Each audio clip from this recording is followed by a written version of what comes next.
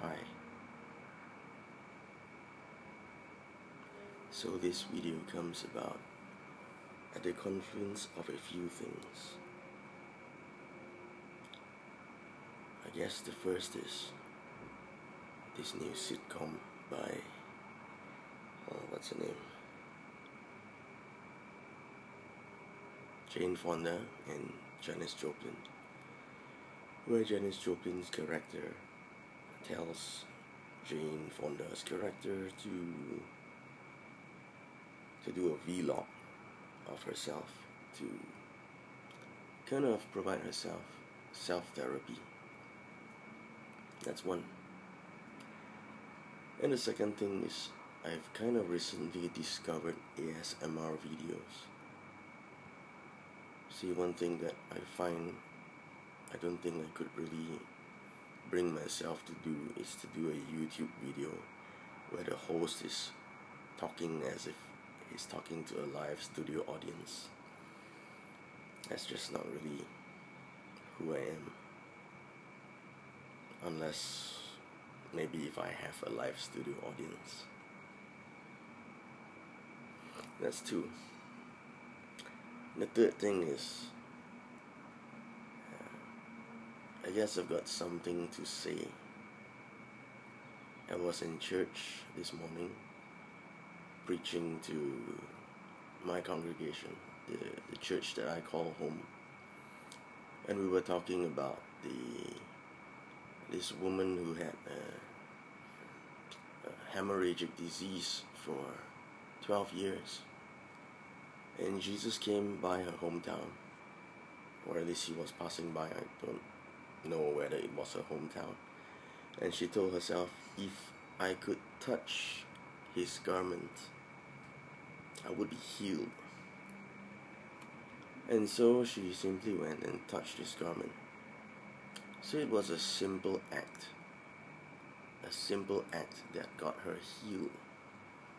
The moment she touched him, Jesus said, "Who touched me?" And his disciples said to him, "What do you mean, who touched you? Everyone is thronging around you. There's this big crowd walking around you." Jesus at that time would have been like a rock star. So all the groupies are there pressing around him. And he said, "Who touched me?" Because only one woman touched him with expectant faith. And when she touched him, power came out of him. So she did something. She talked to herself. She talked the walk. In her mind, she kept saying over and over to herself, if I could just touch his garments, if I could just touch his clothes, I would be healed. She talked the walk, and then she walked the talk. A very simple thing. She just walked over to him and touched his clothes. Something simple but hard to do. And that's like everything God asks us to do is simple but hard. How hard is it to go and touch someone's clothes? It's simple. It's simple, not complicated, but it was hard for her because there were people thronging all around Jesus and she had to break through that crowd. And she was a woman with a blood disease which would have made her unclean and unfit to be going out in public. So she had to overcome that stigma and actually break the law to do that. So it was simple but hard, but she did it.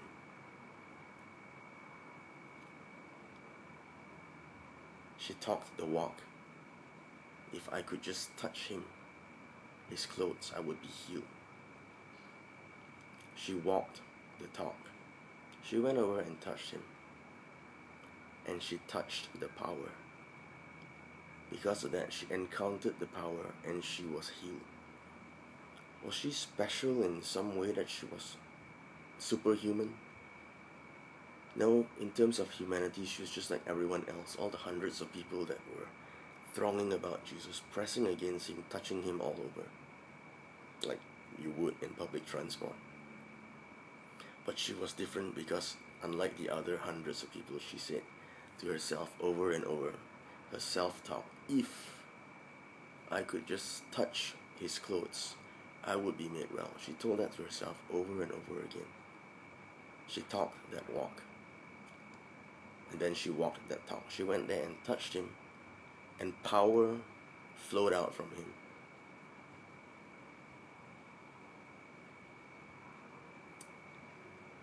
She talked the walk. She walked the talk. She touched the power. So what are you telling yourself? That's the important thing. What talk are you giving to yourself?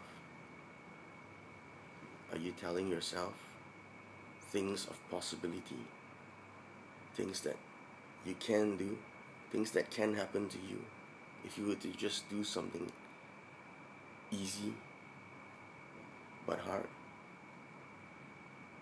Just reach out and touch him.